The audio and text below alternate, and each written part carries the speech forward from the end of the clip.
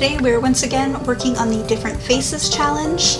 This is our fourth Katherine Parr, played by, I think, Joely Richardson in the Tudors. And you're probably surprised that I'm not doing the Tudors version last, but hey, I wanted to do it now. She's probably my second favorite in terms of portrayals of Katherine Parr. I really like that they tried to show a multifaceted version of her. I still think it's kind of funny that we get more portrayals of Katherine Parr than we do of Anne of Cleves. And by funny, I mean annoying, but again, I just really like Anne of Cleves, and I think she's so interesting, and yeah, she survived, so people think it's boring, but come on! Anyways, I did really like her portrayal in the Tudors. I liked that they kind of, you know, we all know what happens to his wives. Like, I like the stress there of, like, she really didn't want to do this. She's actually also one of the few that I've actually seen from this list, so a little biased, but I'm gonna tell you right now, I'm not biased about those eyelids. Like, I struggled so much with her eyelid. I don't have a slider that can do it right. Essentially, her inner eyelid is visible, the outer one is not. And no matter what I did, I couldn't get it right. And I was also really making her eyes look weird when I was trying to do this. So, I was really mad about that. Not gonna lie. But it was not feasible. It wasn't feasible. Regardless, I do think she turned out okay, but yeah, the struggle was real. You're gonna see me go back to it a couple times.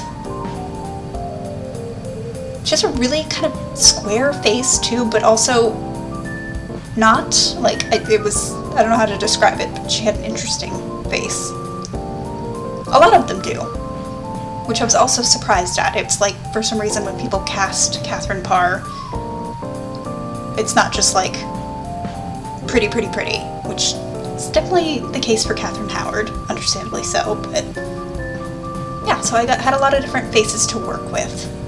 Because that can get boring too if you're making basically the same person over and over again. It's tempted to just change their eye color and their hair color and call it a day. Yeah, I had a lot of problems too with like her cheekish area, because like in some pictures it was really narrow and kind of thin and her cheekbones stood out, but in other ones she looked a little bit more rounded or a little bit more square. I came up with the best that I could under the circumstances, because clearly something was happening with Photoshop to make all the pictures not line up.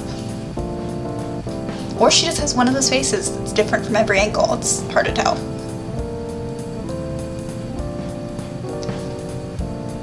And by hard to tell, I mean like that's one of those things where you'd have to meet her in person. Yeah, I'm overall pretty satisfied with her. This one took me a lot longer than it has been lately though. Usually with my Different Faces sims, I'm just like boom, boom, boom, done. Like I said, her eyelids and just like that jaw bit, it had me struggling, I'm actually hoping if I delay long enough, there is a movie coming out called Firebrand, and I'm hoping that I will get stills for that and I'll be able to use it because it's a modern one. Because I think, I can't remember when the Tudors came out, I think around the same time as 2003-ish. So the same as the previous one, but I would like to see a more modern Katherine Parr. Although they did just recast, so probably not going to. But I'd like to, because it was Michelle Williams, now it's the Alicia Vikander? Or it's the opposite, it's one of the two. No, it was Michelle Williams and now it's Alicia Vikander, which they put her in a lot of historical roles. Like, she's the new Keira Knightley in terms of being cast in historical things, but I don't know. She doesn't really meet my expectations of a Katherine Parr physically, but she's a phenomenal actress, so she could definitely crush it. I've also decided I do need to watch all these dang movies. The ones that I can, anyways. It's just hard because a lot of them are like BBC, or just you can't find them anymore because they were made in the 30s, and I'm gonna try. That's my goal this year, is to watch some of them. I might just rewatch the Tudors though, let's be honest.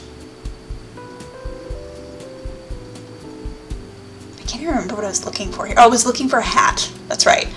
Because this is one thing I was really happy about. In one of the stills she was wearing, it was not a Tudor hat, but it was close enough that I decided, you know what, I can use my Tudor hats. This is great. I can totally use the Tudor hats. And I wanted to put the hat on first before I decided on her hair, because I knew it could clip.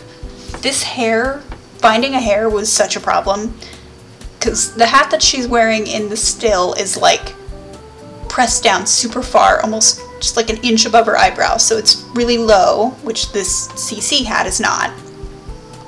And then her hair was clearly parted, but like tight against the scalp. There was no wispy bits. So that's a hard hair to find. Especially one that would cover enough of her forehead to make it not look weird. She, out of all the wives, had the funkiest hairstyles sometime. Like at one point she had this weird prom ponytail. Just full on, no shame prom ponytail. I'm like, what is that?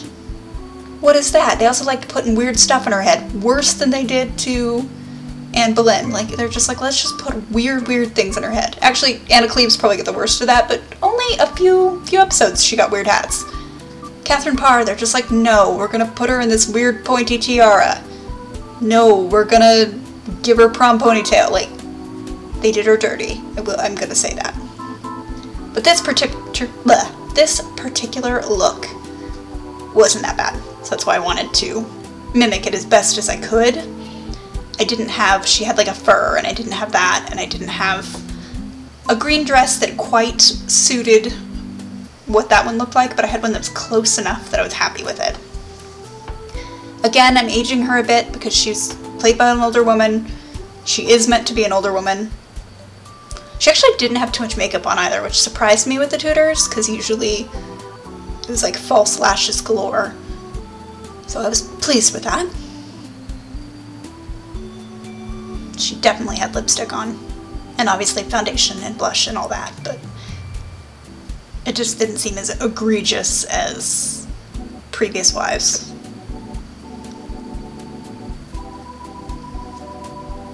So yeah, this is me going, I want to use a red dress because the hat is red, and then going, well, but the dress she's wearing in the show is green. I should try to do that. And then struggling to know if I had even a green dress to work. I probably could have just cut this out, but you're going on this journey with me. I almost went with this one, but it needed to have a collar and be open. It was supposed to be open a lot, but it needed to be open a little bit just to please me, because otherwise it would bug me. And I thought about the Anne Cleves one, because I was like, it's at least kind of lower, but... And then I already used the Elizabeth one, so I didn't want to use that. So I ended up using these, which were, I believe, the same mesh as the Elizabeth dress, but not the same recolor, obviously. So yeah, we're basically done with her. So let me know what you guys think of her. I'm curious what you guys think of the upcoming movie Firebrand. Like I said, I'm hoping that I'll get to make that sim, but we'll see. If you liked this video, definitely give it a like. I really do appreciate it. And on that note, I'm gonna go. So I will see you in the next one.